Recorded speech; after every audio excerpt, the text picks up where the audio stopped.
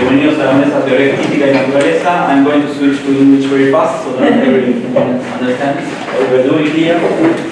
So we have 3 presenters from different countries, from Argentina, the US, and Germany. So I'm going to... You are from Germany as well. Well, from both. Okay. So I'm going to move fast to the first presentation because we're starting late. And the first presentation, the first presenter is Blumenfeld from the University of Oldenburg and also from the University of Humboldt, Berlin. And his presentation has the title, The Socialization of Nature. So the floor is yours. Okay. Thank you. So this presentation has 3 parts. You may notice the Hegelian structure. I want to lay out 3 different political philosophical strategies for relating to nature in the Anthropocene, that is under conditions of human-caused climate change. So the first strategy comprises all those attempts to bring the power of private law to the rescue of the natural environment. I call this the legalization of nature. And I hope to show its strengths and its weaknesses. The second strategy encompasses all the efforts to create new moral concepts, frameworks, and values for relating to nature, land, and the biosphere. I call this the moralization of nature. I hope to show its potentials and limits. And the third strategy involves the task of democratically coordinating the economy in a way that incorporates human and non-human interests, breaking the primacy of the market as the main mechanism for determining the use of nature, and challenging the underlying property relations that govern our conduct toward the natural environment. And I call this the socialization of nature. So whereas I think the first 2 strategies offer strong tools for externally protecting some ecosystems and internally orienting our behavior towards them, I think they're limited and constrained in practical terms. So for them to truly succeed on their own, I think they would have to push beyond themselves towards a more deliberate, active socialization. In my sense, a socialization of nature in a plurality of forms can realize the legal and moral dimensions of the politics of nature within a democratic organization for another form of economy and life. And this idea of socialization is also what I talked about yesterday with Felix Weyer and his work. So the legalization of nature first. Now the legalization of nature names the overall ongoing attempt to create protections for complex ecosystems, endangered species, wildlife, flora and fauna by incorporating nature as a subject into the legal architecture of modern societies. Now one way of doing this is to assign legal personality to nature so that the institutions of private law can be utilized as a backstop against the ravages of capitalism. So this is not just lawsuits to protect forests for villagers or legal cases against pollution. Those are mostly human-centered strategies, which presuppose that the victims of harm to nature are the humans who use it. In the era of dangerous climate change and mass extinction, however, when the stability of ecosystems are being disturbed, a new legal strategy is needed. One which not only speaks from the standpoint of human interests, but from the standing of nature itself. Now, the main idea of this kind of legalization of nature is to give rights to nature. This is something that Tilo will talk about after. So rights to nature are enforceable rights which can be defended by representatives, by advisors, by trustees in a court of law against anyone's violation of them within bounds. This is happening in different ways in indigenous communities in New Zealand, Chile, Ecuador, and Bolivia. And it's being tested in the USA, Sweden, Australia, Colombia, Canada, and more. The idea is simple. If artificial bodies like a corporation can have personality and thus legal standing, represented by other human beings who are obligated to act in their interest, then why can't the same rights be assigned to a tree or a forest? Now, there's a lot of objections to this. Usually, people think that rights are tied to personal bodies and natural humans, but as many thinkers, philosophers, and lawyers have shown in the last 50 years, Tilo as well, rights are not necessarily tied to individual human beings, right? They're attributed to artificial bodies, via structures of representation, and they're constrained by certain laws of economic interest. So there's nothing morally or legally contradictory about this strategy of assigning rights to nature or granting non-human subjects rights, since we do this all the time to other non-human subjects like corporations. Now, which rights in particular? Well, most important right of all, right? Property rights. So the right to own itself, that is a river, a mountain, a species of wild boar, or swampland, to be an owner of itself. All these natural goods to be easily conceptualized as owners of themselves, even using the standards of subjective rights of private law. Lawyers have been doing this for 50 years, especially since Christopher Stone's classic article in 1972 on whether trees have standing. But it's not just environmental lawyers that do this. The idea of rights of nature or of self-ownership of nature has much deeper roots in indigenous communities and cosmologies worldwide, especially in the ecological religious concepts of Pachamama, Buenavir, CvOUO, and others. Now, these are usually tied to particular religious, metaphysical, and epistemological perspectives on the nature of the universe, on the ultimate sources of being and life, on the role of human beings as caregivers, and also on particular conceptions of time, seasonality, cyclicality, for instance, among the Quechua, Aymara, and Maori people. These concepts have been used in various contexts to assign legal rights to natural objects, such as rivers and forests in Ecuador and New Zealand, and many more. Now, the liberal or the non-metaphysical version of this thesis does not base itself on these indigenous cosmologies, right? But on the epistemological framework of modern law itself, private law. So, private property rights are the most valued right in liberal capitalist societies. It is these property rights which have to stand up to the claims of others. This means using property rights against property rights, right? This is what Tilo will talk about. So to stop like a mining company from going into a forest with their property rights, you have to have the property rights of the forest against the mining company. This is the idea. And this is the hope, I think, of rights of nature, that we can't fight property rights with a call to environmental care. We need something enforceable. I'll just give two quick problems with this. And the version, the rights of nature thesis I'm talking about is a very limited one, so it's not the only version. But here's one author, Karen Bradshaw, and this is what she says about her understanding of rights of nature and property. So she says, expanding property rights to a previously excluded group does not change the existing framework of property. Existing land ownership, property boundaries, rights to exclude animals, and systems of recording property remain totally unchanged under my proposal. Rights expansion is not redistribution. No one takes the land or property away from current landowners. So in this sense, it's a very conservative proposal in this form, right? It doesn't change property relations, and it doesn't redistribute anything. So the world stays like it is, with no changes in property, no redistribution. Just a new right is recognized. One that's supposed to be strong enough to stop the interest of capital, or land capital, industrial capital. And I think this is problematic. So any kind of politics of nature that doesn't really challenge the property relations themselves is, I think, too weak to fight against the interest that will destroy it. And I think also some of these rights of nature theories, they have very shaky, they have very debatable biological foundations.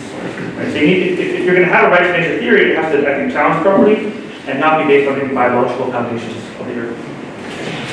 Second, legalizing nature can also lead to creating new assets in natural capital, in ecosystems, in biodiversity banks, which is like a common strategy of green capital today, sponsored by the EU, the IMF, World Bank, hundreds of NGOs.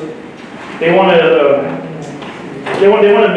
use the ecological crisis to spur new growth strategies by turning biodiversity into a bank. And many people have shown problems with this, like Catalina Pfister, Edgar Buller, that creating new assets usually or almost always leads to new forms of extraction, right? New forms of profit making, new forms of crisis, which reproduce the problem that they're trying to solve.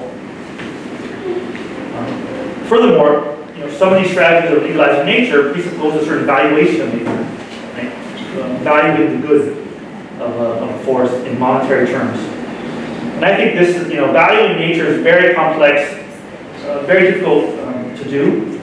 And to do so in quantitative terms can really deny the plurality of non-economic values in every ecosystem, right? Which cannot always be commensurable.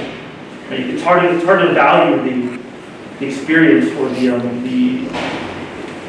necessity of a river, I think, in monetary terms, without understanding all the complex roles that river has for people, for nature, for the ecosystem.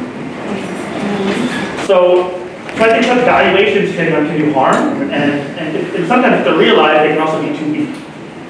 So I think legalizing nature in this sense I'm talking about is not the best strategy for promoting sustainability or protecting ecosystems or transforming our relation to land. It would have to be something stronger. So now let me talk about a second strategy. The second one is called, I think, the moralization of nature. So if the legalization of nature is not adequate to the task of relating to nature in a way that can block the ongoing social and ecological catastrophe, then perhaps we need another strategy. The legalization of nature remains a mere formal strategy, right, without a conscious, without a guiding vision of what should be done. It's not a moral center.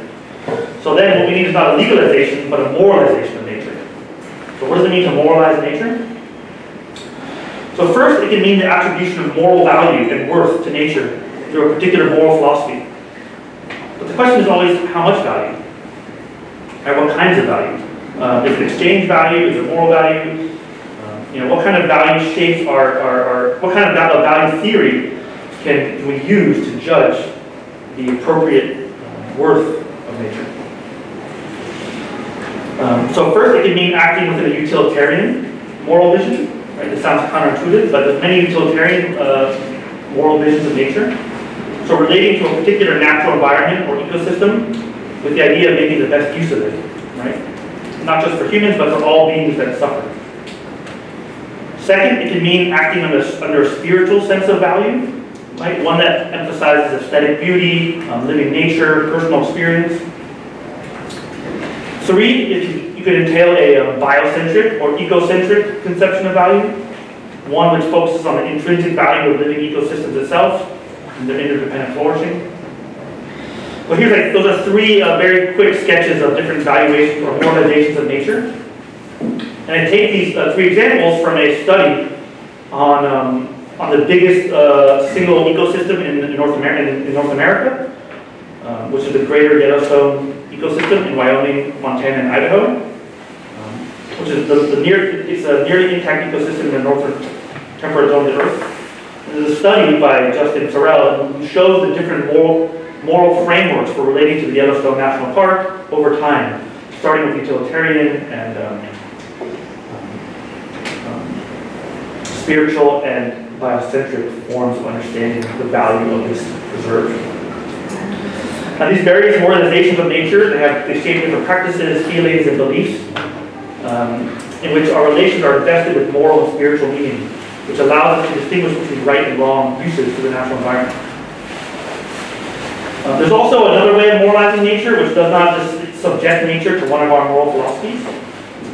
In this sense, we can think of moralizing nature as creating new values towards nature, such as the ones that environmental philosophers like Dale Jameson say, creating respect for nature, or the autonomy of nature, or biocentric egalitarianism, talking about the health of the natural environment, even the concept of planetary boundaries. It's kind of a moral concept. This could use ideas of care, concern, stewardship.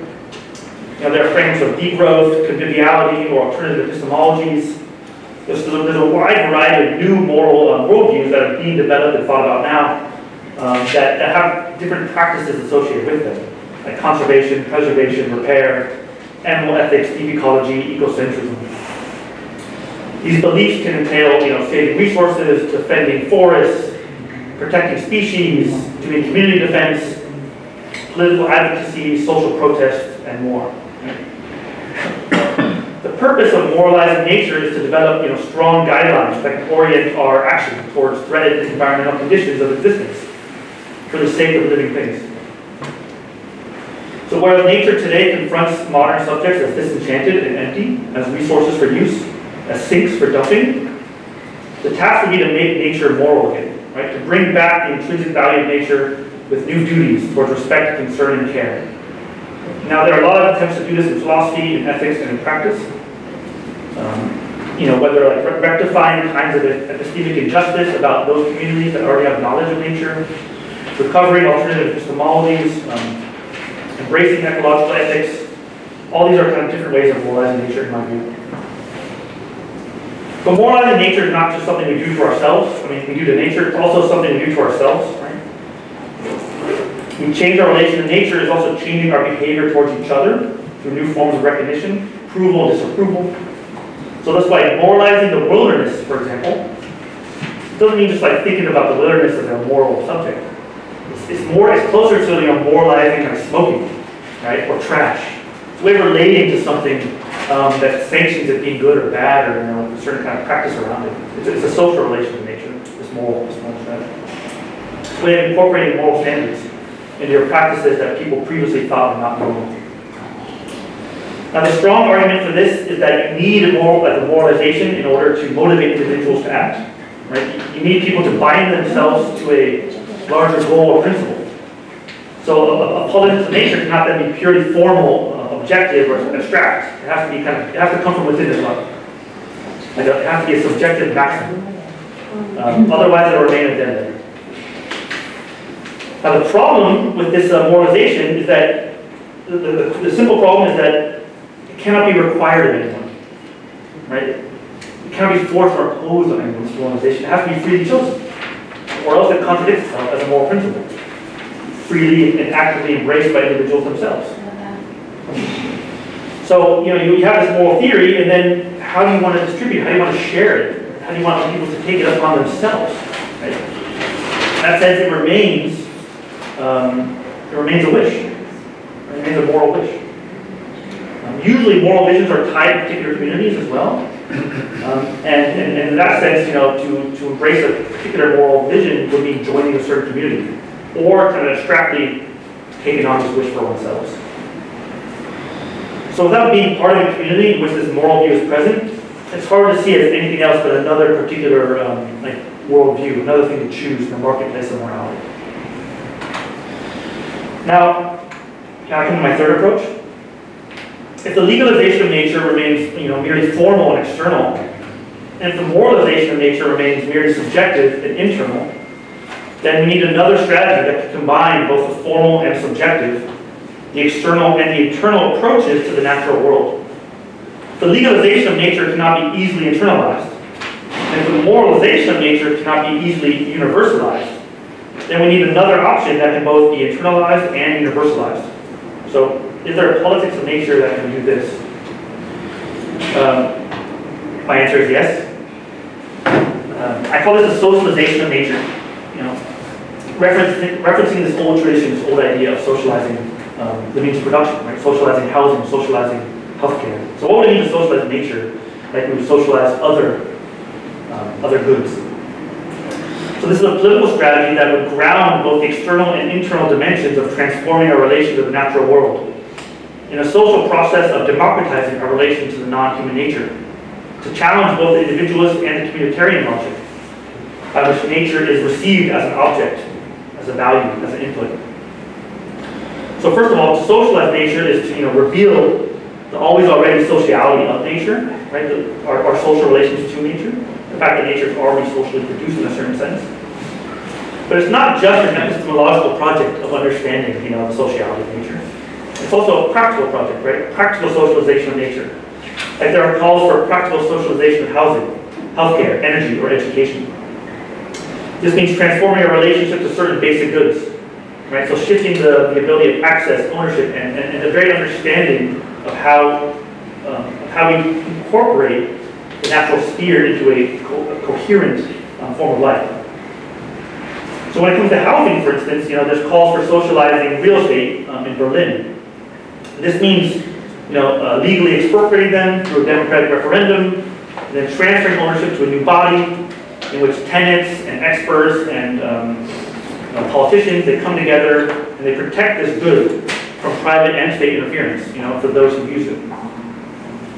So this form of socialization is grounded in the German Grundgesetz, the basic law, which permits the socialization of land, means of production, and natural resources, The very idea of socializing natural resources is actually already in the German Constitution, right? In a sense, it just hasn't been used. And the history of this idea of socialization really comes from the Weimar Constitution, and it comes from the German Revolution, and all the people that were discussing this concept, many of whom became members of the Institute for Social Research as well, right? So socializing energy companies today would mean, also perhaps expropriating them from private or state ownership, right? Not nationalizing them, not just giving them over to the state, but creating a new body that can use them for a kind of different good. Reoriented them towards a kind of just decarbonization or planned decarbonization or other aims. So socialization in the way I mean it does not necessarily mean nationalization or collectivization of land.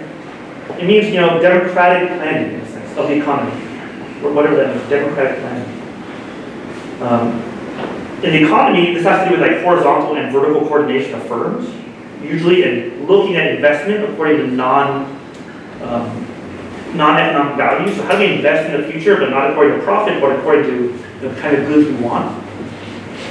My simple claim is like, how do we think about nature also in this sphere? Right? It's not primarily about taking property into state ownership or just protecting the commons, although that can be part of it. It's like, how do you integrate ecosystems into a plan for administering the provision of like human and non-human needs? So how do you take non-human needs into consideration when thinking about the use value-based economy? So there can be as many forms of socialization as there are kinds of goods to be socialized, right? There can be full socialization, partial, active, passive, gradual, immediate. There's all kinds of theories of what socialization means, I won't go into. Let me just lay out, let me give one quote from a 1920 text, 100 years ago, by Otto Neurath, the famous analytic philosopher. So he gave many lectures on socialization to the workers in Bavaria and Saxony. And this is what he says in 1920. Whoever is striving for the socialization of the economy thus has to ask, how will it alter the distribution of housing, food, clothing, education, and entertainment, work, illness, and hardship, i.e. the plasticity of the economy? How will it influence the exploitation of all resources, economic efficiency? Will it still allow crises to occur and tolerate the waste of resources? Right? Already in 1920, talking about the waste of resources caused by numerous retail outlets and useless variation. How will it change the control over economic life, which, by the way, is not just demanded for the sake of a new distribution and use of resources by the people, but also in its own right? So already in 1920, he's thinking about, how do you incorporate non-economic values, non-economic criteria to thinking about the economy, right? For instance, the waste of resources. So although a few socialization laws have passed, like concerning coal, this kind of plan and movement kind of fell silent. 2 minutes, good, I'm not getting it. So the legacy of socialization was carried out in the Weimar Constitution, in the German Constitution as well, also in conceptions of workers' rights, co-determination, and the socialist calculation debate. There are many kind of movements for socialization in the past 50 years, the rise and fall, in the steel industry, in the housing market today. So I'm kind of thinking how can we have an ecological perspective on this movement of socialization. So what does this have to do with nature, right?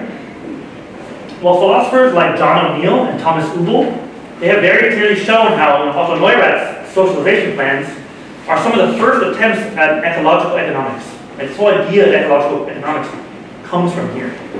Right? It's thinking through a dynamic economy according to its physical components and constraints, and not just marginal utility costs. So Neurath was a non-market socialist. Right? He promoted a theory of in natura or in-kind calculation, which uses non-monetary, non-quantitative measures for determining the distribution and allocation of resources, goods, and needs. So market economies use the price signal, right? We use prices to reduce information so that we know the supply and demand of societies. And this is Hayek's big critique of Neurath, right? You cannot abolish money, you cannot abolish price. You need to get the information from society itself. I think Hayek's critique of Neurath is very strong and important, and we should kind of think through it more, understand. Shouldn't just dismiss it. But I think our needs are much more heterogeneous than price signals can ever tell us. Right? I don't think you can just monetize the value of the ecosystem, or that even if we can, that we should. There's a certain monism there. So what would it mean to socialize not just housing, industry, healthcare, but natural resources like ecosystems or habitats? That's the question I'm thinking through. Like, can you socialize water? Or socializing certain natural resources is clear, right? Like gas or certain minerals. It can mean taking possession of them away from private individuals and from state ownership, putting them in the hands of those who use them and need them, to decide on how to best manage them according to a kind of planned, ecological, and sustainable and social criteria. I would say for human and non-human users. So that's kind of simple, but the hard one is ecosystems themselves, right? Habitats, wildlife, not just minerals or resources. Can those be socialized? So if socialization is a process of democratization of the economy, then what would it mean to democratize nature?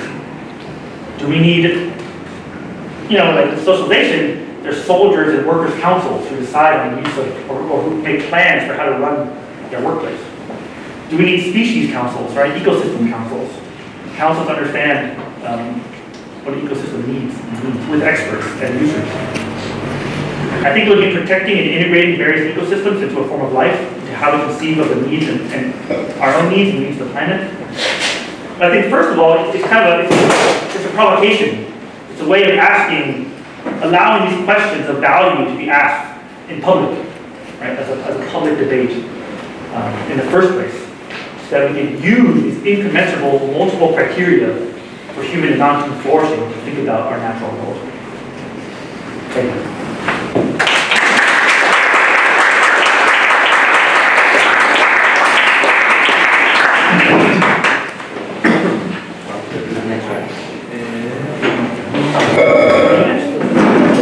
Thanks a lot. No, I think Tilo much better. Yeah, so thanks a lot. We move now to the second presentation.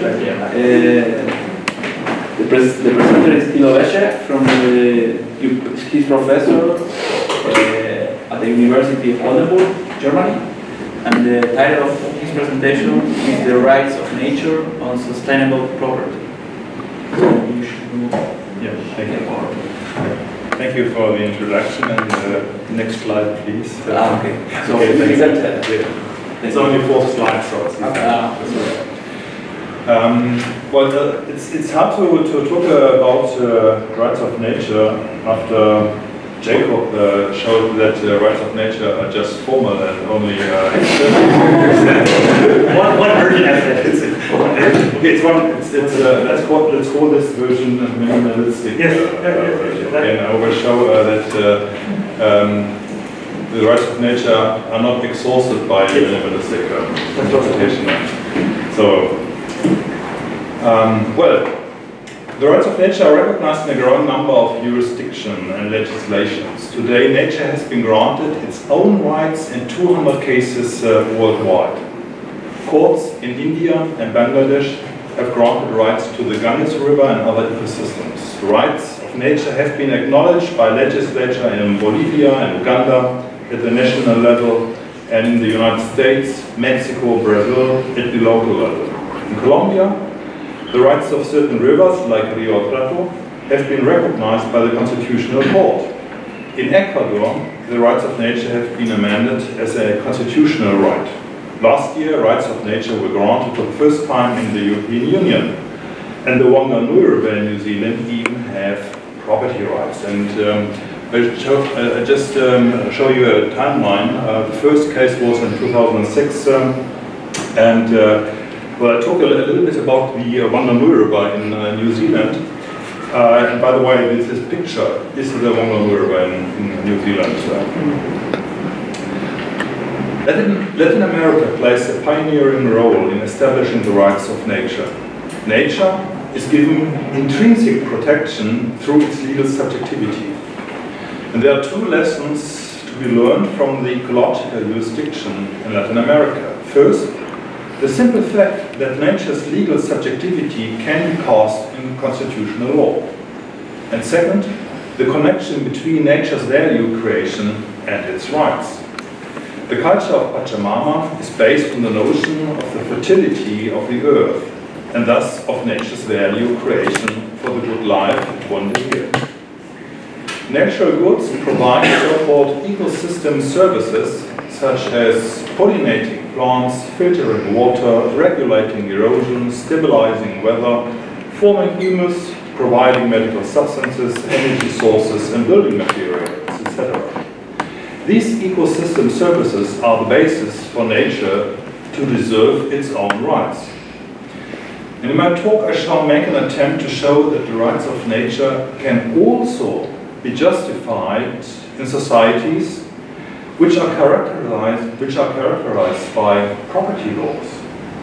Property rights and rights of nature are no contradiction. On the contrary, rights of nature can be justified by referring to property rights. And next slide. Just 1 minute. Oh, it's a nice picture. Yeah. Okay. And there are 4 steps. First, I will distinguish the rights of nature from anthropocentrism. The rights of nature go beyond the common sustainability theories of utilitarianism and environmental ethics, which stand on the foundation of anthropocentrism. In anthropocentrism, ecological sustainability is justified by referring to the value nature has for human beings. Secondly, I will deal with ecocentrism. According to ecocentrism, nature is not really a value to humans, but has intrinsic value itself. The rights of nature, however, when viewed from a legal perspective, cannot be justified by any conception of value, neither by an instrumental value of nature for humans, nor by an intrinsic value inherent in nature. Thirdly, I will therefore develop an alternative conception of rights of nature that goes beyond ecocentrism. In this conception, rights of nature are derived from existing property laws. The rights of nature results from the rationality of law itself. In this respect, the rights of nature merely make explicit what is already recognized in existing law. Without any metaphysical or religious worldviews, the rights of nature can be justified by emerging from the rationality of existing property rights. So I come to anthropocentrism. Anthropocentrism is understood as the fact of ascribing an instrumental value to nature. Here, nature does not possess a value itself, rather, nature is worth protecting because it is valuable to humans. It is valuable in relation to certain interests of persons or institutions. In this respect, sustainability is not good in itself, but good for humans. 2 varieties of anthropocentrism can be distinguished: the utilitarian theory of sustainability and environmental ethics. In the utilitarian theory of sustainability, nature is given an economic value. Sustainability here is of greatest benefit to all in economic terms. It is used for the privately organized market that provides wealth and improves well-being to as many people as possible. Nature is valuable because it serves as a resource for an economy that creates wealth. Natural resources are exploited as energy sources, food, building materials, so that as many people as possible can participate in an energy supply, basic security, transportation and housing infrastructures. If wealth is to be maintained or even improved for all, nature must therefore also be preserved. The benefit of sustainability then is the preservation of nature as a resource for an economy that creates wealth and improves well-being. From a utilitarian perspective, sustainability must be profitable for market actors. Its economic benefits work out as cost benefits. Cost benefits arise from sustainability when the consequences of, for example, global warming lead to economic costs that exceed the costs costs of sustainable climate policies. Cost benefits also arise when an ecological production conversion yields economic profits. Ecological sustainability requires economic profitability. Two measures promote such efficient sustainability: an incentive structure and market regulation. First, incentives must be created for market actors that lead to ecological sustainability in production, consumption, and trade. Sustainability must be economically rewarding. It must allow costs to be reduced and profits to be increased. One example of this is emissions trading. Trading in emissions certificates is intended to create incentives to reduce carbon dioxide emissions. Taxes on high-emission production methods and supply chains, as well as tax-financed subsidies, provide additional incentives for investment in emissions-neutral production and technologies. Such an incentive structure requires the pricing of nature. Natural resources must have a price so that the costs of their consumption can be compared with those of their conservation. Second, the market must be effectively regulated by the legislature. One instrument for regulation is the environmental law. Legal regulation of the market must ensure that costs arising from production, consumption, and trade-induced environmental damage cannot be externalized by market actors. Such costs must be reflected in companies' accounting. The penalties for violating environmental laws must far outweigh the potential profits in order by sustainability-compliant economic activity to pay off. Through regulation, the state thus prevents profits from being privatized and costs from being socialized.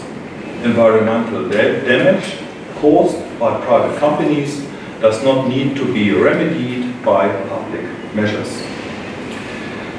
The utilitarian concept of sustainability has two weaknesses. The first is that a sustainable economy is incompatible with growth, at least according to current knowledge. Proposals of green growth or the Green New Deal do not explain how a sustainable economy is possible without loss of wealth and well-being. Even in the near future, for example, there are no technologies in sight that will decouple economy from fossil or nuclear energy sources without making production and consumption more expensive. Instead of incentives for growth for all, social and economic conditions should be created under which personal losses of wealth are fairly distributed so that they can be accepted by majorities. The second weakness arises from the contradiction that private property favors the destruction of nature and at the same time is presupposed by utilitarian sustainability. On the one hand, a strong protection of private property is the functional requirement of a privatized economy, which is supposed to provide wealth. On the other hand, private property rights are the incentive structure par excellence that drives climate warming, global pollution, resource depletion, and species extinction. In relation to private property rights, sustainability obligations are just soft claims. With strong private property, utilitarian sustainability presupposes the same functional requirement against which soft sustainability obligations cannot prevail. In this respect, it is doomed to ineffectiveness from the outset. Secondly, anthropocentrism takes the shape of environmental ethics. Environmental ethics is based on the anthropocentric assumption that nature is worth protecting because humans need nature. As the basis of human existence, nature deserves protection. The special feature of environmental ethics is that it justifies the protection of nature by moral claims, which humans owe to each other.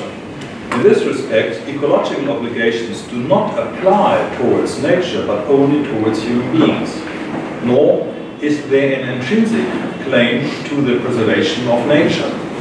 Obligations of sustainability derive from moral claims, for example, of physical integrity, equality, and freedom. Nature deserves protection because these moral claims relating to natural goods are met by sustainability obligations.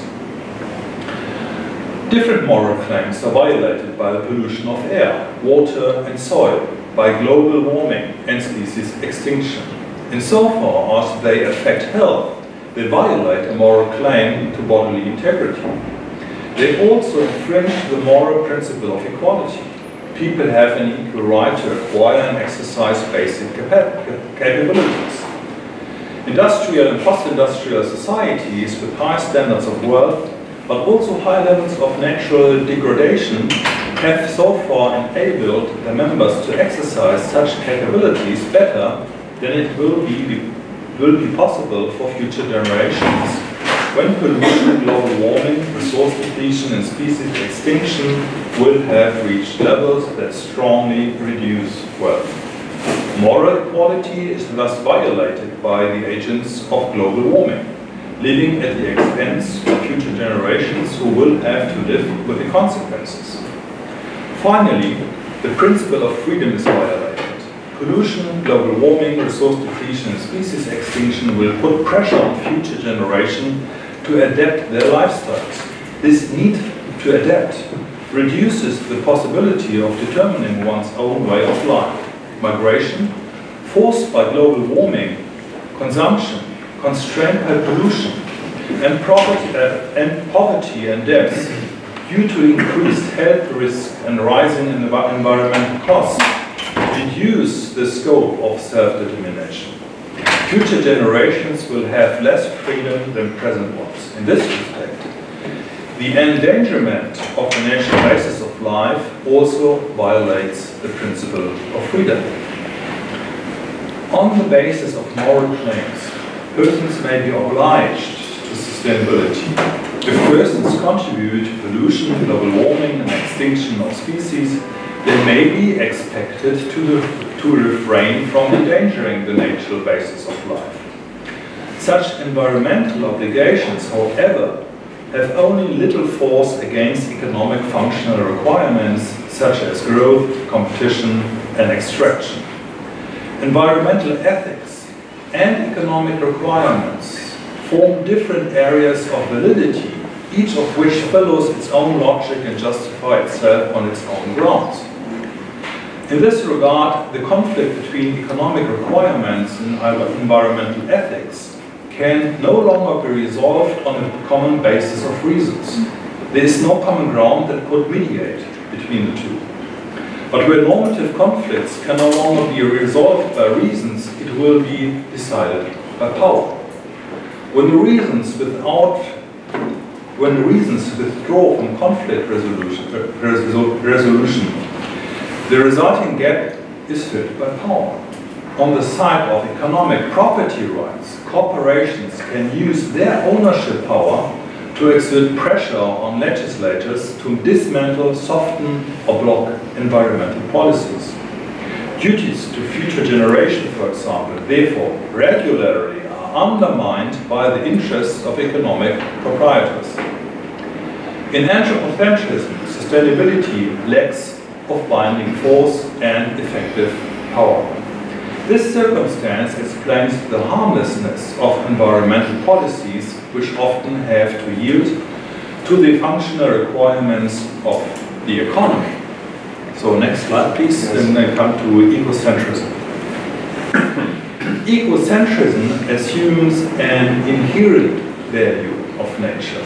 Nature is not only of value to humans, but has a value itself. In contrast to anthropocentrism, the effectiveness of sustainability seems to increase when nature itself has a normative content and its value no longer depends on the demands, interests, and needs of people. The assumption that nature has a value for people is replaced by the idea that nature itself has a value.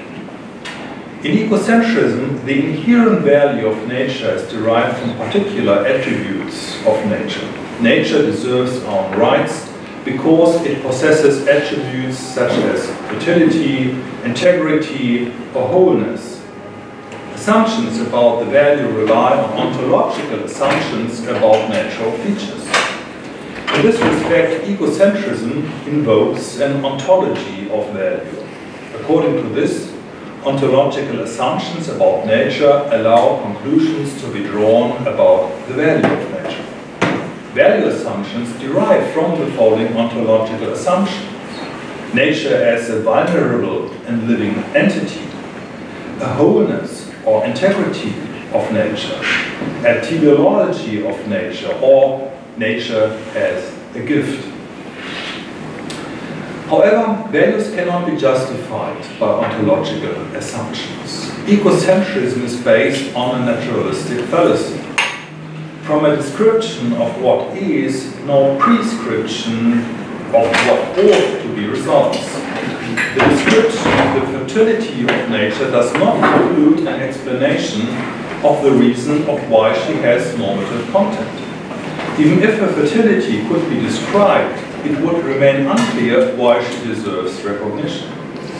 A normative reason for the rights of nature is needed, which, however, cannot be taken from one of its attributes, such as fertility. Two variants of ecocentrism can be distinguished: a religious and a scientific ecocentrism. Religious ecocentrism is based on the idea of a sacrality of nature.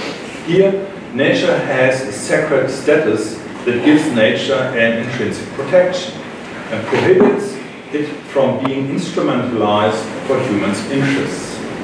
The sacred stands for the intrinsic value of nature and is supposed to protect it from depletion, exploitation, and destruction.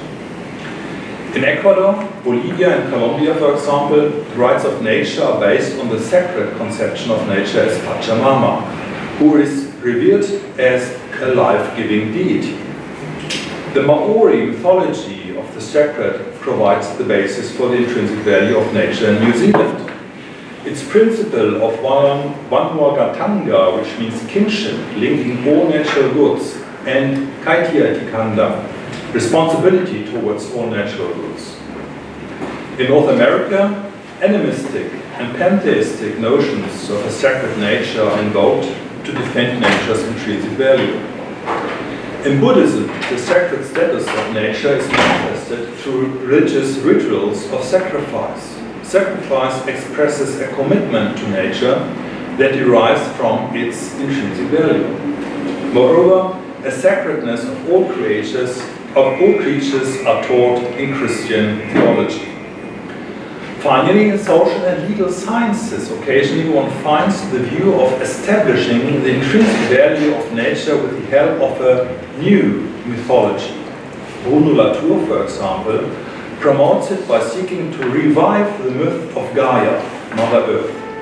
And Christopher Stone, which was mentioned by Jacob before, the author of Should Trees Have Standing, promoted a re-enchantment of law in his influential writings on environmental law. In each of these conceptions of nature, nature is recognized as having a sacredness because of one of its attributes, such as fertility, gives it intrinsic value. Scientific ecocentrism, on the other hand, assumes that value ontology satisfies the standards of knowledge. For example, the assumption about a teleology of nature is attempted to be justified scientifically. It is assumed that its goals have normative content, that nature's goals are not bad, like perishing, but good, flourishing, and therefore deserves rights.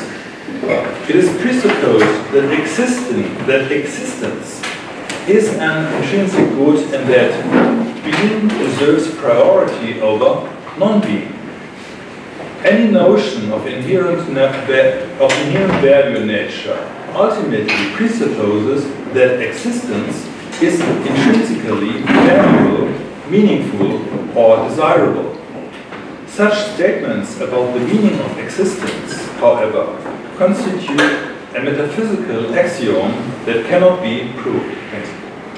Occasionally, this insight breaks through in the acknowledgement that no proof can be made of the value of nature and thus of egocentrism. Religious egocentrism accepts this unjustifiability and draws the conclusion that the notion of nature's intrinsic value is ultimately based on religious beliefs. At first, it appears as its failing to dispense with justification and instead to invoke religious beliefs. However, if we look at it more closely, this renunciation turns out to be its advantage in taking into account the unjustifiability of nature's inherent value. Theology and mythology acknowledge the unjustifiability without abandoning the notion of value of nature. However, because of its unjustifiability, the religious notion of the value of nature lacks a validity that is binding on all persons and institutions. And I come to the last part on sustainable property. One can only escape the dilemma between anthropocentrism and ecocentrism if one succeeds in justifying the rights of nature without referring to any inherent value of nature. The value of nature cannot be derived from its attributes. Nature deserves own rights without an inherent value. The key to justify the rights of nature lies in a property theoretical approach. The rights of nature can be conceptualized as nature's property rights in its resources. They take the form of sustainable property rights. They emerge from the logic of existing property rights itself. If humans have property rights, then there is no reason to withhold them from nature. Nature thus possesses property rights on one condition: if humans have property rights. Existing property rights are a major cause of the global ecological crisis. They are the gateway to climate change, resource depletion, global pollution, and species extinction. Up to now, property rights have entitled people to use and consume natural resources in the same way as other goods that they call their own. Property rights generally outweigh sustainability. This imbalance is the main reason for the harmlessness of all current efforts to protect the climate and environment. Legal measures against ecological crisis are only promising if the protection of nature is put on an equal footing with property rights. Sustainability must have the same status as the fundamental right to property. The rights of nature must be on a pair with property rights. This idea only gets a special twist from the fact that property rights are not weakened or even abolished in order to increase sustainability. On the contrary, ecological sustainability is strengthened by expanding property rights and transferring them to nature. By extending property rights, nature is given a legal subjectivity that protects it intrinsically. In this respect, ownership of nature is put in check by transferring it to nature. Property is thus applied to nature precisely in order to save nature from it.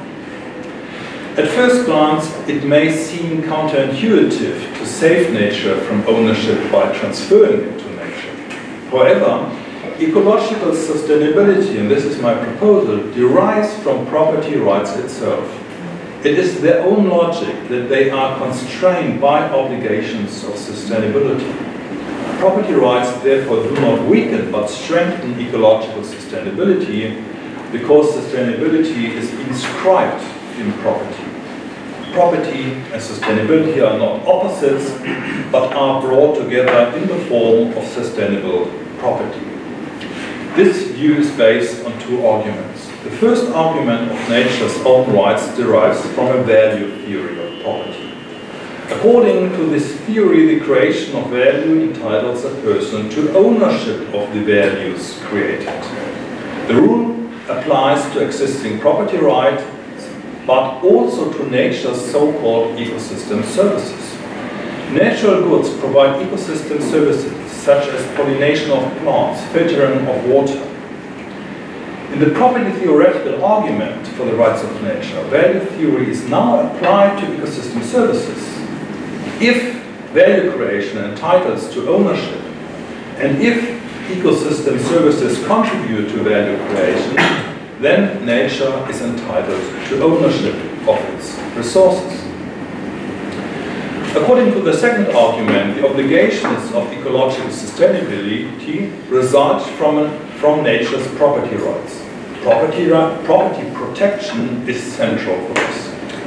Property rights perform a protective function. They protect property from being used at will by others or from being destroyed, damaged, or defaced. This protection of property also applies to the property rights of nature. Nature's property rights impose an obligation not to jeopardize the preservation of natural assets. Users are, positively speaking, obliged to sustainability. The use of natural resources always involves the use of property which belongs to nature. Due to the protection of property, users are therefore obliged to use natural assets in a sustainable manner. Because nature owns its goods and its property, like any other property, deserves protection, humans are obliged to use nature in a sustainable manner. Therefore, property rights include sustainability obligations. Let's have a closer look at the first argument. One concern needs to be addressed. It is said that the creation of value entitles a person to ownership of the values created. This rule applies to labor, but why should it apply to ecosystem services? We will find an answer in 3 steps, and this takes only 2 minutes. First, the rule value creation entitles to property applies to labor. Whenever humans contribute to value creation through labor, it follows that they have a right to ownership of the value produced. Thus, starting from labor, the rule value creation entitles to property is established. Second, the rule is applied to natural resources by means of their processing. It is not a supposedly pure, untouched, wild, and original nature that is used, but resources that only become usable through their processing. Processing is a form of labor. Therefore, the rule developed from labor is applied to natural resources. If natural resources are processed, the rule is necessarily applied to nature. Thirdly, with this application of the rule to natural resources, the sphere of application of the rule is extended to nature. Nature falls within the scope of the rule only by virtue of its processing. If processing is a form of labor that entitles to ownership of its yields, and if natural resources are processed, then the sphere of application of the rule is extended to natural resources. The rule value creation entitles to property also applies to nature because it is a case of value creation that falls under the rule. To put it negatively, without the processing of natural resources, the rule would not apply in relation to nature. If nature could be used in its supposed purity, wildness, and originality, and did not have to be processed first, the rule value creation entitles to property should not be extended to nature, and the rule would thus not apply to ecosystem services. However, as soon as natural resources are processed, the sphere of application of the rule also extends to nature, and the rule applies to ecosystem services. Thus, If in the case of natural resources the rule value creation entitles to property applies to labor, then it must also be applied to ecosystem services. Ecosystem services are therefore accompanied by a right to ownership of the value, and I come to the conclusion, which is only 3 sentences. Climate policy has so far failed because it cannot be enforced against property rights. Neither anthropocentrism nor ecocentrism take this conflict of property into account, but instead of banning property rights, the inherent logic should be used to promote ecological sustainability. Property rights in natural resources is limited by ecological obligations inherent in the very idea of property. Sustainability is not something external to property, but arises from the logic of property itself. Property then is an argument not against but for sustainability. Thank you for your attention.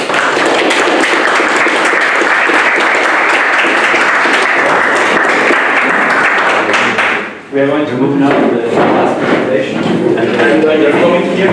Yes. Okay. Because I make the presentation with the slides.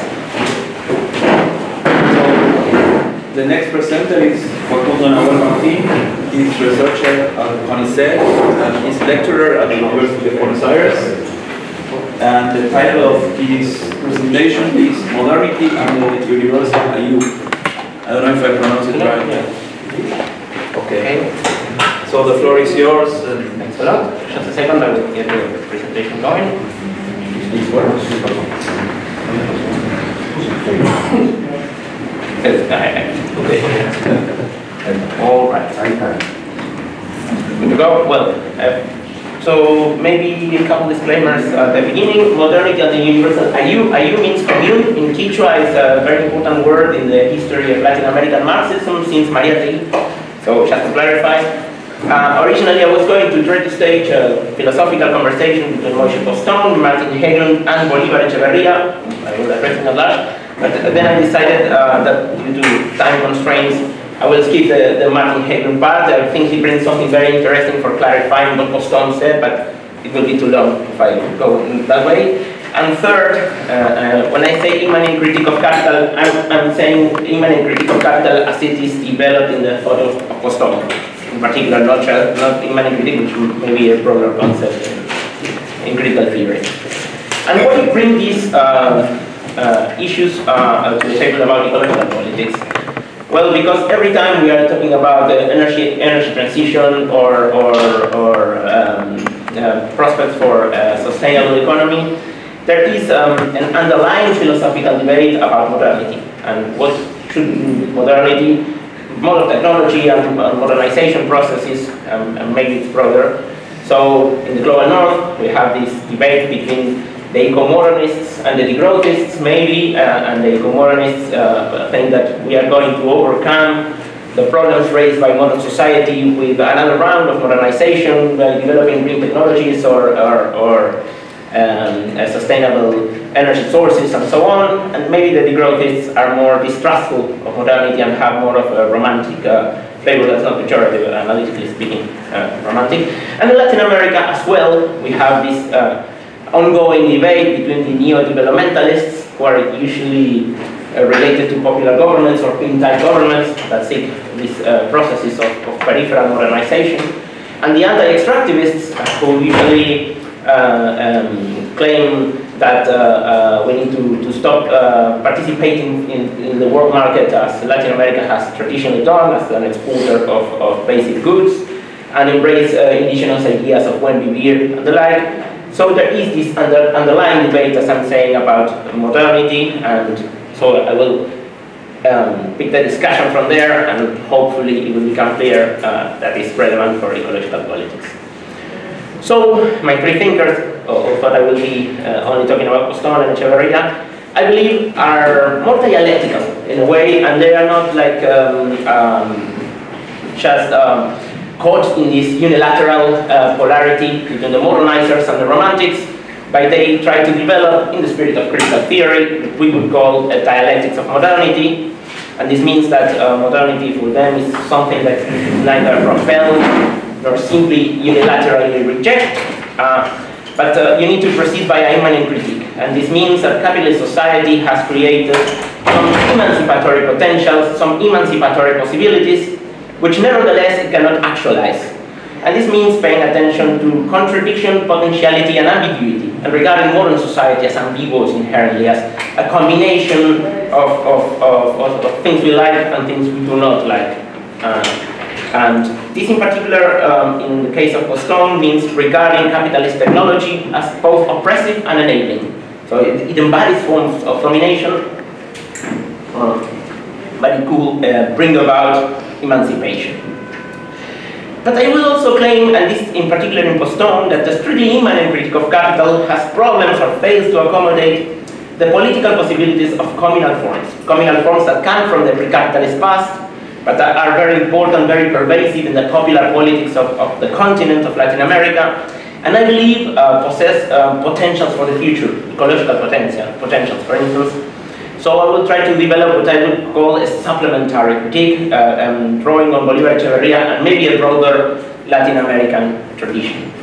And this broader critique, I believe, supplementary critique, I'm sorry, will enable us to address the embodied and embedded, but open to political contestation, metabolic dimension of social life, this dimension of Stoffwechsel, which is now very much being discussed in Marxist scholarship. So, immanence, that's the first part of the presentation. Addresses Poston.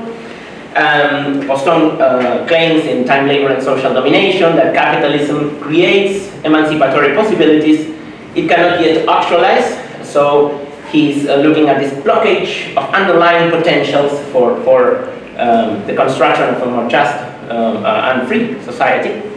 He starts thinking of capitalism as a form of social mediation, as a way in which or under which the social nexus or the social form is constituted.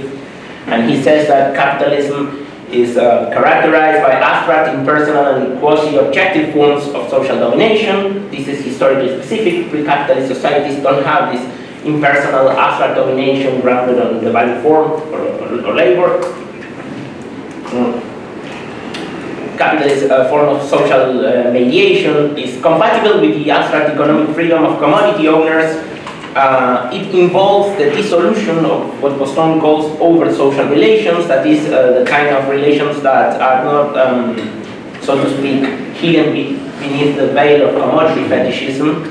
He says that pre-capitalist society in general are constituted through overt social relations, which means sometimes direct relationship of dependence or domination. Think about feudal bonds. In capitalism, these sort of overt social relations tend to recede, and then we got this abstract social mediation, which involves ambiguous progress because we get personal freedom out of that dissolution of the traditional social form, but at the same time involves a new form of social domination, which is based on capital as subject, on this self-moving, self-positing, self-mediating category of capital. Capital is value that creates value, and that sequesters the dynamic of society in an alienated fashion, ultimately. So it's a reformulation of the critique of alienation behind Poston. And what I find very interesting about his work, among other things, is his attention to material forms of production. According to Poston, technology is not neutral. That means that there is no one single linear form of development of technology. Technology is not just based on the accumulative increase of the instrumental power of human beings, but on the contrary, the technical forms of a society tend to be adequate to the social relations. So there is this co-constitutive relationship between technology and social relations. And industrial production, as it has been developed in actually existing modernity or capitalist modernity, is adequate to capital as the automatic subject, the alienated subject of modern society. And this means that material production is subsumed under this logic of capital, and therefore that the systems of machinery, the industrial infrastructure of our society materially embodies the logic of capital. So it's not neutral. Does it mean that then we need to go Luddite and destroy the machines? No, that's not what Postone brings to the table. We need not conceive technical systems as closed or incapable of transformation, but proceed by a human critique, as with society overall. And this means, once again, paying attention to contradiction, ambiguity, and potentiality, as it's embodied in industrial forms of production. And this means that material production, which is constituted as a mode of existence of capital, is adequate to its logic, but it also contains emancipatory potentials capable of transcending capital. So there is a human sense. So I quote Postone, Marx saw the negation of the structural core of capitalism as allowing for the appropriation by people of the powers and the knowledge that had been historically constituted in an alienated form. He's following the Grundrisse here, in particular the fragment on the machines, very discussed lately. So what Postone is thinking as an overall direction for social emancipation is the transformative appropriation by people of inherited capitalist technology, which is not neutral, as I was saying, but can be reappropriated and re-engineered, I'm sorry, for bringing about a post-capitalist, socialist, what have you, society. And that post-capitalist society will be partly based on the labor-saving technologies developed under capitalism. His way of developing this is complex, related to this idea of dialectic of transformation and restitution of the labor hour. But ultimately, Postone is aiming at the idea that under capitalist society, there is this structural pressure to introduce labor-saving technologies, which make an economy based on the expenditure of human labor obsolete, ultimately. So there is, on the long run, a contradiction between wealth and value. I'm trying not to go very deep into description of what Postone said, so I can move on to the discussion, but here's a core idea, I think. He claims that Marxist analysis carries the notion of the overcoming of capitalism that does not imply and critically affirming industrial production as the condition of human progress, nor romantically rejecting technological progress per se. So he's trying to evoke both romantic melancholia and ideological techno-utopianism, and think under this idea of the unity of the critique of social relations and the critique of technology. That both must be carried together, and in both cases it's not a unilateral critique, it's a many-man critique that looks at underlying potentials or block potentials. So modern technologies embody the logic of capital, but possess this non-developed potentiality for emancipation. I will skip the Hegel part, as I say. I think this work clarifies a number of points. It's very good, but for the sake of time, this is the conclusion of the first part of my presentation, and it's that capitalist modernity is, can be subject to an human critique because it fails by its own standards. It's not so much for Postone and Hegel an incomplete modernity, but a distorted modernity, because it values time, labor, and technology in ways that are fundamentally wrong. I will say this very quickly. I think Hegel very clearly shows that the Marxian theory of value is a critical theory of the way we value time in capitalist society. Okay, he's saying this whole way of organizing our economy is distorted. But at the same time, capitalism posits puts in place the resources, both technical and normative, for its own critique. So you can proceed immanently, and ultimately this means that actually existing modernity, and that is capitalist modernity, creates the potentials for its own self-transformation. So you can work, like I'm saying, from within. And now I'm moving on to the Latin American tradition and see what kind of dialogue can we produce with all the things I just said. So I will raise first an issue with these whole ideas, which I largely endorse, of course. And so this section is called Commune. And the question that opens the section is, what do we do, what do we make of the rights of the past before the present and the future? What do we make of the romantic moment, which I believe must always be present in the critique of modernity? You cannot do without it. And this means also can we not recover some conditions of past societies for a future-oriented project that challenges social domination? And in particular, what do we make of communal forms of organization that pervade popular politics on the continent, in Latin America? Must communal forms undergo capitalist modernization before becoming able to appropriate the emancipatory potentials of modernity?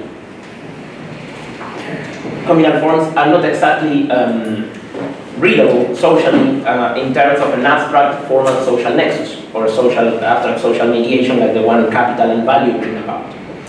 So if you live in a community or an indigenous person or a peasant, and we grab the immanent critique of capital as developed by Postone, we need to say, no, you cannot participate from modernity, you need to undergo this very painful, very violent, usually historically, process of dispossession, dissolution, proletarianization of the commune, and then subsumption of material production under this logic of capital. Or, in other words, this would mean that Marxian critique would only be pertinent under abstract forms of social mediation as developed under capitalism.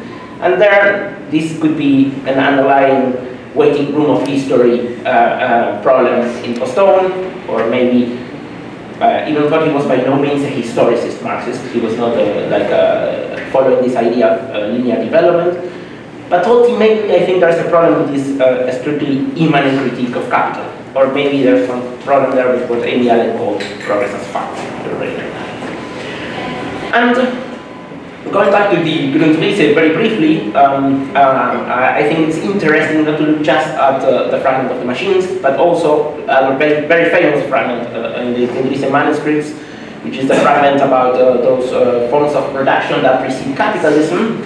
One of the first very, very clear fragments by Marx. In old age, he developed this a lot more, and it's the attention that Marx paid to peasant and communal forms. And he was interested about these communal forms because, in a way, he thought they provided some hints about what a post-capitalist society would be.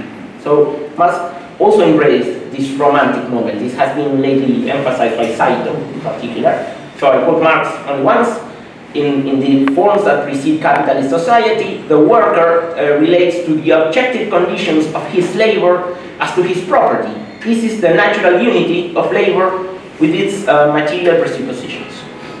So here Marx is kind of saying that the construction of communism would perhaps be the recovery on the basis of certain historical and technical results of capital, of the old communal unity between labor and its natural conditions. So when trying to think communism here, Marx is looking at the past in order to move towards the future. It's a clear case of what Michel Lewy calls revolutionary romanticism, taking a detour through the past in order to think for the future. And this would mean something like recontextualizing capitalist technologies under a regime of production for use values and not abstract value. This might have a relationship with what Jacob was saying following Neurath. And here I quote Saito. Marx recognized that the particularities of pre-capitalist metabolism between humans and nature might be the source of vitality of certain rural communities. So I just made like two arguments showing that Postone's critique is limited. I don't think it's wrong, it's just limited. One is that there could be an underlying waiting room of history trap there. So if you live under communal forms, you don't seem to be suitable for Postone's critical theory. And the second argument I'm making is that to some extent, communism would be the return to the commune under modern forms.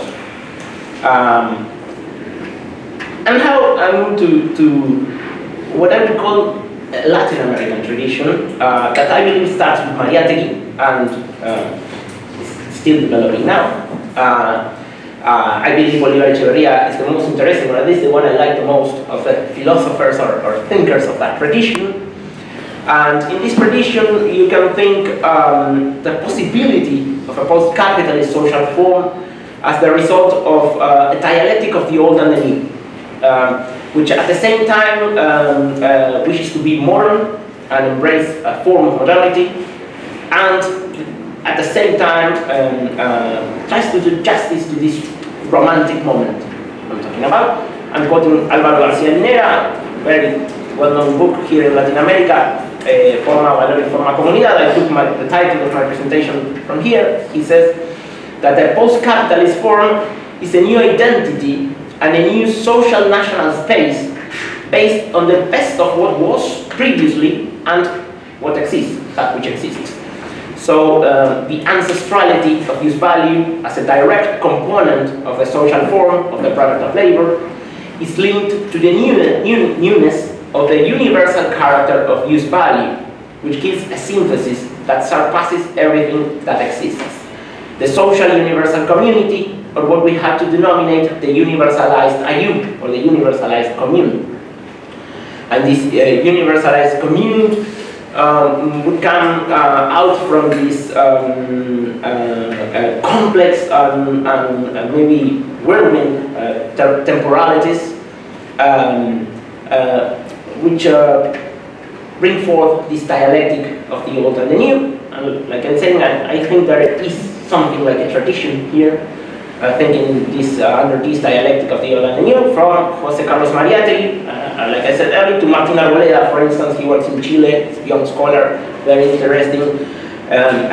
He says in Planetary Mind, really nice book, it's in English, local communities' encounters with technological infrastructures of extraction. He's studying the geographies of extraction of copper in northern Chile, are laying the foundations for the novel framework of generalized interdependence prefigured by notions of Cheche modernity or universal IU. I can explain later if you want what Cheche modernity means. And then the closing part of my presentation, I move to Echeverría. Just to introduce him, because he's also not that well known in Argentina. Bolívar Echeverría was born in Ecuador in 1941. He moved to West Berlin in '61, and he lived there for like 7 years. He studied at the Freie Universität. He didn't finish his dissertation, and in '68 he went back, came back to Latin America and went to Mexico, and stayed there until the end of his life in 2010. So he's very German-influenced Latin American theories. He translated Walter Benjamin into Spanish, very influenced by the Franco school, largely influenced. And very much like Poston and Hegel, claims that capitalist modernity is dual and contradictory. At the same time, it awakens the technical and social potentials for freedom and under what he calls a materially pacified existence. So, for him, modernity means the possibility of a more reconciled relation with nature, and that means, to begin with, not having to struggle for subsistence permanently, and he values positively that feature of modernity. And at the same time, he sees modernity as enabling freedom. He says it opens the symbolic dimension of social life. Modernity is the experience of changing our identities and submitting them to self-critique and self-transformation. But at the same time, he says that under this capitalist form, which is governed by capital as subject, we don't really get to enjoy these potentials of modernity. They remain blocked, pretty much like in Poston. So I quote him: at once fascinating and unbearable, the irreconcilable contradiction between the meaning of the concrete process of work or enjoyment, a social natural meaning on the one hand, and the meaning of the abstract process of valorization, accumulation on the other. Like he's talking about modernity, and here it's a bit more clear, perhaps. The ambivalence of capitalist modernity stems from the following. Paradoxically, the most radical attempt recorded in history to internalize the foundation of modernity, the conquest of abundance, undertaken by Western European civilization, could only be carried out through an organization of economic life that starts from the negation of that foundation. What Echeverría is trying to convey in his 15 tesis sobre modernidad y capitalismo, that's the title of that text, of 15 theses on modernity and capitalism, is that this promise of overcoming material scarcity and conquering freedom remains, he says, sequestered in this form of organization of material life, under which the production of use value, the production for the satisfaction of social needs, what he calls, following Marx, the natural form of production, has become subsumed under the production of abstract value, or if you will, we do not produce for satisfying social needs, but for increasing profits or developing the economy of the enterprise. What he's trying to bring to the table is that when you look at communal forms that precede capitalism, they do not produce for this reified or alienated movement of self-valorizing value. They do not produce for capital or profits, but they produce directly use values in most cases. There can be markets in pre-capitalist society, but there's no dominating capitalist logic. And he believes that this block nature of capitalist modernity could be overcome by learning from the communal forms. Because in these communal forms, when you produce directly for use value, the labor process, the process of production, is not subsumed under an alienated dynamic, and therefore you can just address the natural form of production directly. And just to clarify, the natural form of production does not involve substantive goals per se. It's open and politically contestable because we humans have to decide how are we going to organize our natural form of production. This would be a point of coincidence with what Hegel calls spiritual freedom. So we are embodied biological beings that need to sustain our own lives, but how are we going to sustain our lives? That's an open question. We need to figure that out on our own. And there is this spiritual dimension of our material existence, or of the way we exist in nature, which means a form of practical self-relation that cannot be determined just causally. So I go just to clarify this. This is from another book, which is called Valor de Uso y Utopía. He devoted a great deal of work to use value, Echeverría, and he says, the social natural form itself is the process of, the social natural form of the process of social reproduction is constituted as around the conflict that brings with it the transnaturalization of animal life. The concrete embodiment of this conflict is itself of necessity multiple. The social natural form thus implies a founding part of the subject with himself. What he's trying to convey here is that there is no blueprints about how to carry the natural form of production through. It must be decided socially. But when you produce for value, you cannot decide that socially. So he says the political dimension of the natural form of production is sequestered. It's like co-opted or subsumed under capital. And with this I close. Trying to bring Postone and Echeverría under a conversation, I believe enables us to envision the critique of capitalist modernity under a dual grounding. So, on the one hand, you have to address what I would call the unaccomplished promises of capitalism, fundamentally two, I think, material abundance and actual freedom, and this means conducting an immanent critique of capitalist technology and of the capitalist value form. But then, at the same time, there is another grounding, and this refers to what capital subsumed, dispossessed, and damaged communal forms that produce directly for use value, and that are often ecologically more sustainable than capitalist society.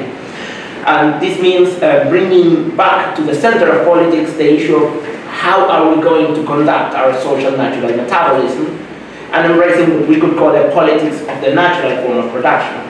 And I think that probably the immanent critique of modern society needs to consider this double grounding simultaneously. And that means working both with what Postone and Hegel bring to the table and read what Teoría brings to the table. And this could lead, I think, to an interesting conversation about the critique of capital. That's all. Thank you.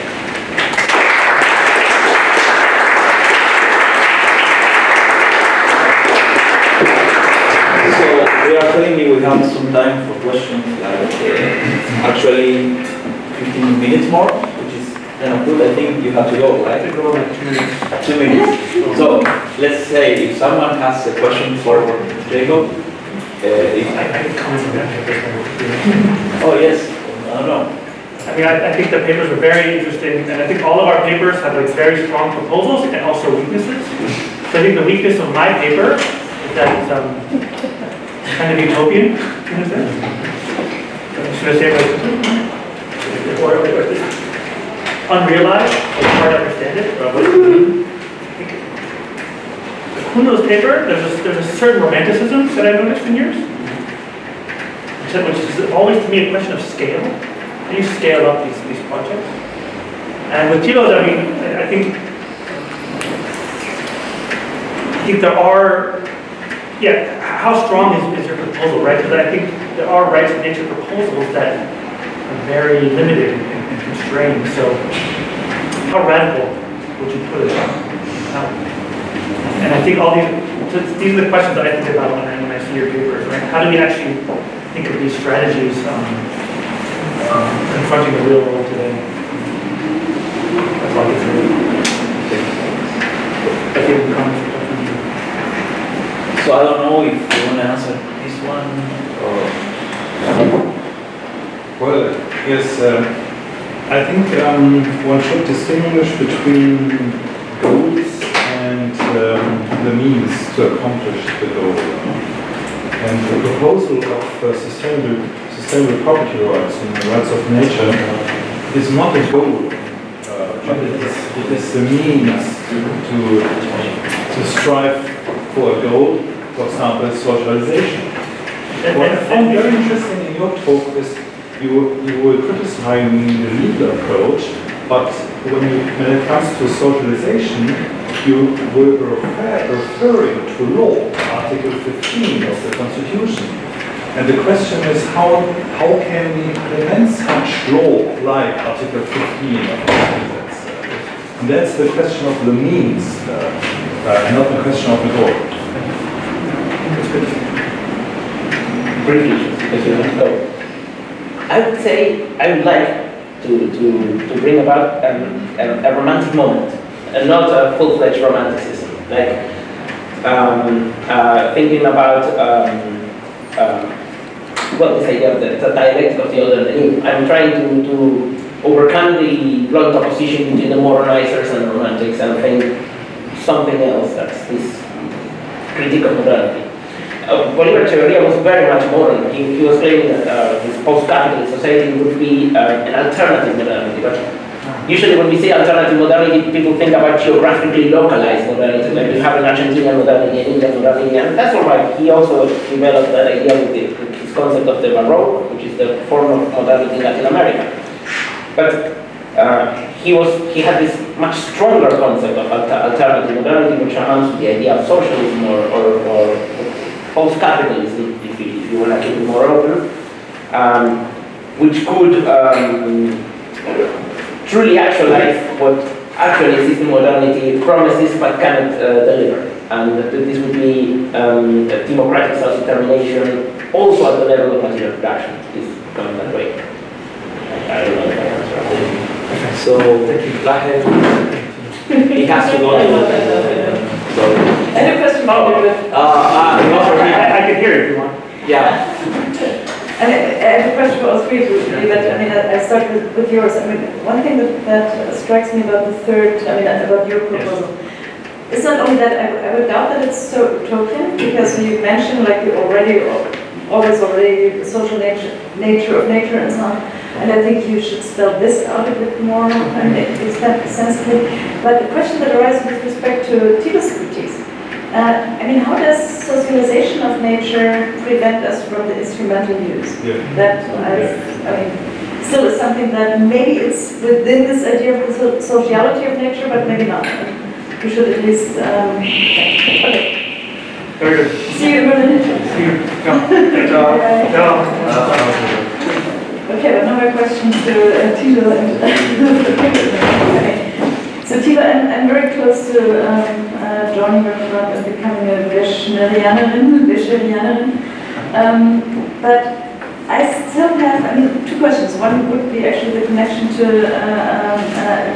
Jacob's proposal. Isn't, I mean, when you talk about rights here, isn't this the meaning of rights with what we sometimes call like capital R, meaning right in the Hegelian sense of ethical life, rationality, some kind of not a restricted form of subjective rights. And this is sometimes, I sometimes wonder whether when it comes down to the quality argument, whether there is a, let's say, this broader notion of rights. And then this would be closer to Jacob's idea of socialization, if he spelled out those amendments. But what I really still find difficult to deal with is actually the theory of property itself here, I mean the value theory of property. And I was thinking about, I mean, one way to come to terms with it is, of course, to relate it to Locke's ownership theory of property. And then we have a problem, I think, because, I mean, in Locke, the idea is because I have self-ownership, because I own myself. And that's like the presupposition. I own myself, I have self-ownership, and then everything that I externalize, my work, I mean, I have self-ownership, my work is my own, because I have this kind of self-ownership, then I mix it up with nature, nature is transformed, this is mine. And I don't see how the value theory of ownership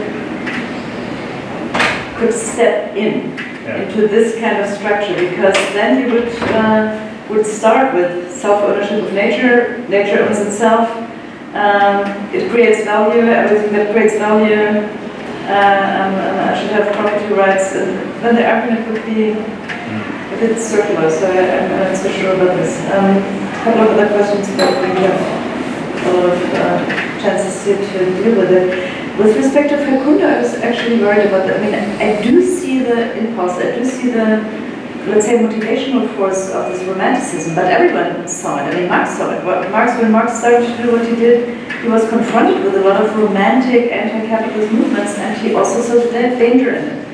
And the danger has, I mean, some names, something like, I mean, one question would be to start with these communal forms, what prevents us from what Marxists describe as raw communism. What is the second set of questions would arise along the lines of, I mean, those communities or those communal forms are not untouched by modernity. And wouldn't it then be, I mean, as the same argument that Tilo makes with respect to nature, nature is never untouched. So those communal forms are not untouched. So I mean, instead of just saying, okay, so let's forget about the romantic moment, I was thinking whether it would be possible to apply the kind of processual approach to modernization, progress, whatever, I mean, that I'm in favor of, to those communal forms. So not just taking them for granted, also not just valuing them as such because they are communal forms, but have a look at how they have. I mean, the other thing is that there's always the danger of somehow reifying those romantic communal forms, as if they, I mean, would put them into a zoo, look at them, oh, how beautiful and romantic those forms of life are, and I'm somehow, not only because there's a lot of violence and domination structures internal to some of the communal forms, so you would have to spell out what kind of communal forms that would serve as starting point for modernity. So yeah. My question is there a possibility to be at the same time, to give them their right to be at the same time critical with respect to them as we are with respect to the communal forms, the distorted forms that capitalism has created? since we don't have much time, I will collect the questions. Okay. Regina, also, Me? yeah, Okay. I think, yeah. That fits nicely to what Rahul said. I have, for Facundo, I have, you said that the communal forums also undergo a capitalist modernization. I mean, this is a bit what Rahul is saying. And you mentioned that yourself, that they are part of it, and the way they reform themselves in a way that they are not alienating what's being produced, that they are allow equality and so on and so forth. So everything what you described is within the capitalist modernity. They are part of it also insofar as they are based on a certain idea of self-reflection and the idea of reasonableness and so on. So that's all in. And you are completely aware of it. That's what I got. I mean, that's why you proposed that there are kinds of learning processes who came up with certain ideas which are in the Marxist tradition, but that they are have something like technical progress in it at the same time. That's what you were describing about this postpone and but so what, first of all, you may have an example. And the second thing is, what does it then mean with regard to also those neoliberal ideas that you adapt first and you then produce something and you do something like Vermarktung. So in a way you are presenting yourself as a commune, as a new way of life, but that in itself then easily becomes a way of being part of those economization. So the commune itself is a kind of commodity that within the situation in which we are is under the pressure to commodify itself. It's not without market in a way, right? So the question linked to that, so are you thinking about market? Are you thinking about competition between the producing communities that are in a closed system? So these are more those practical questions. And maybe one could also say, ask Tilo, and so we have time to discuss it anyway. So, but what is the also this idea of Facundo about the in how far is the idea of the right of nature realizable within capitalist society? So, and I know that you're dealing with the commodity and you're using it yourself in a way to show what is the added value and so on, but at the same time, it is still within capitalist production, and also the rights do not allow completely that nature is protected. Of course it should be used, what's being protected at the same time. And so this, there's no food protection, and it should not be. But what about then the recovery, the compensation, and so on? So maybe you can, we talked about it, but maybe it would be also to explain it here again, what it then means for under capitalism, the nature, the law of nature and the rights of nature under capitalism. Thank you. So who wants to start? Sure. Okay. Thanks. So great question. Thanks a lot. Important. So as for the maybe I can bring together a couple of ideas, because you both mentioned that this idea that communal forms are not untouched, are not pristine or pure, and that's exactly why I like Echeverria, and I think it's a little different from some more hostile towards modernity, the colonials. Like he's always emphasizing the idea of the colonial movement, and this, I believe, leads to a problem, which is that when the subaltern, so to speak, does politics, the subaltern does modern politics, claims rights, interprets the state, demands democratic self-determination, and I think what's interesting about Echeverria precisely is that he's thinking that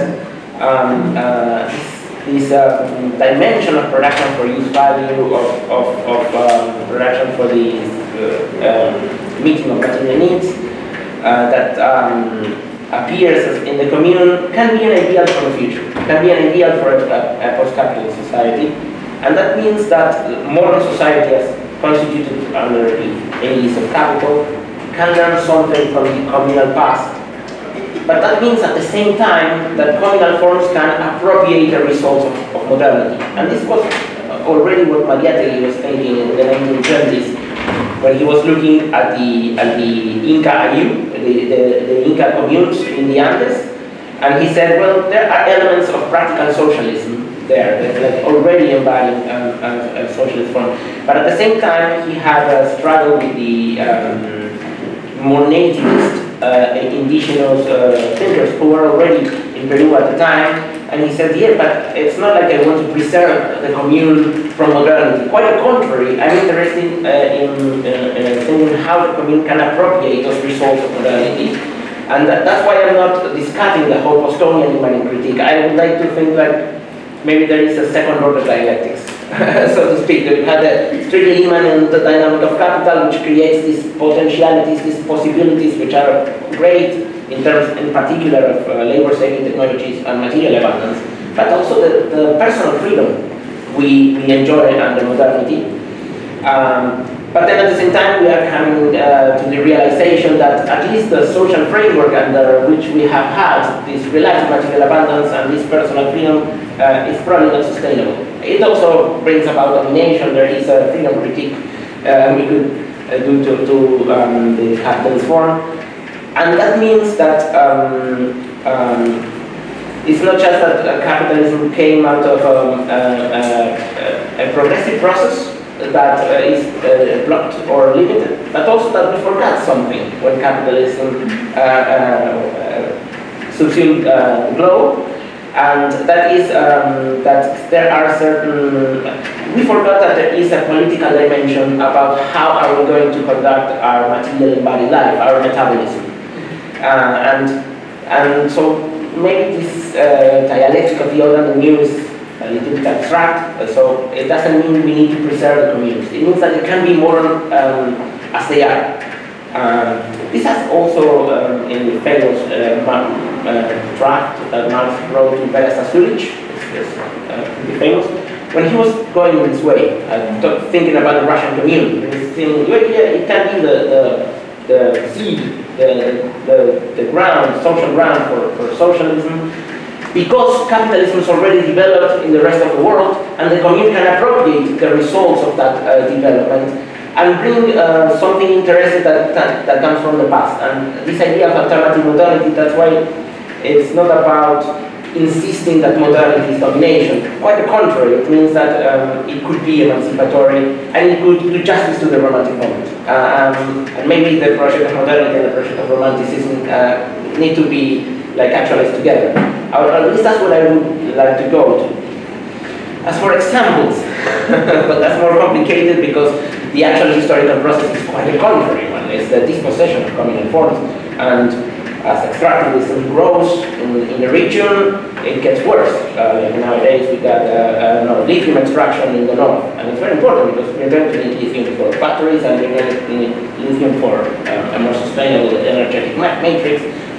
But at the same time, it's being extracted under this very rapacious logic of extraction for profit.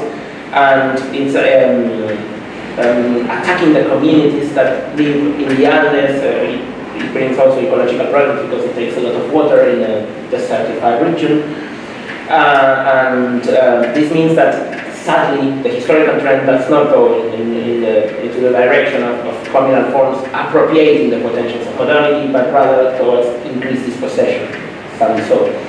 But I think that would could bring about some more hopeful, let's hope, form of politics is thinking, well, what if those local communities could appropriate those modern technologies and develop them themselves? And I believe that would be the Mariateggian answer. The answer inherits from Mariateggi or from Echeverria. And just one last point about the market. And this dialectic of the old and the new, I tend to think, is going to happen. Whether it happens under a more socializing, a more democratic form, or under the neoliberal form. Communal forms that, or the subaltern forms of life can be sold as commodities. Yes, and this means that capitalism is very flexible and can appropriate many forms of subjective experience and culture. And perhaps what I'm bringing about with this idea of the universal you is what could be, but maybe not so much what's happening, which is more the commodification and dispossession of communal forms. That answers a little bit to both us. Yes, sure. Wouldn't this just mean to give up the idea of necessary status? So you have learning processes everywhere, and you can, and they are intertwined. And they go both ways. They go both ways, but it's so. But then you would just have to give up the idea that every existing society has to go through a certain. And this is what Marx somehow gave up in the last village letter. Actually, so it's a multilinearity, which is now Kevin Anderson, Maximilian Tom, a number of Marxist scholars. That's the idea. Okay, since we're running out of time, just quick answers to your first question. You're absolutely right. The concept of rights I'm using is an Hegelian approach, and understand rights as normative claims which are justified by their normative validity. And this might be a dissonance between us. I think the rights in Hegel's philosophy of rights, they are not justified on moral grounds, neither they are justified on social ethical grounds, like Sittlichkeit, but they are justified by a certain logic of validity, unknown Physiksein, etc. And in exactly the same sense, I use the term rights, which is obviously not the same as legal law. And it claims have that governments should imply certain laws, but they are not a positive law itself. And your second question on self-ownership, what I really regret is that I use the term self-ownership in my book because it's so misleading.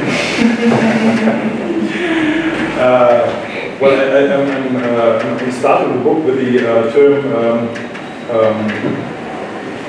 the river owns itself, and this is very misleading because if nature owns its resources, it is not a concept of self-ownership in the terms of John Locke. Because John Locke, I never understood what it means, the self I own.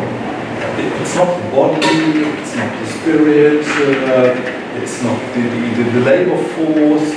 What actually it is the creation being created by God, actually. It's a very theological approach. But as Facundo quotes from Grundrisse, in this commune which precedes capitalist economy, the worker owns the labor. The labor is the property of the workers. in this sense, which is not a self-ownership concept, I use the term that nature owns its resources. In the same sense as workers are owners of their labor. And Regina, do you mind that we discuss your question later?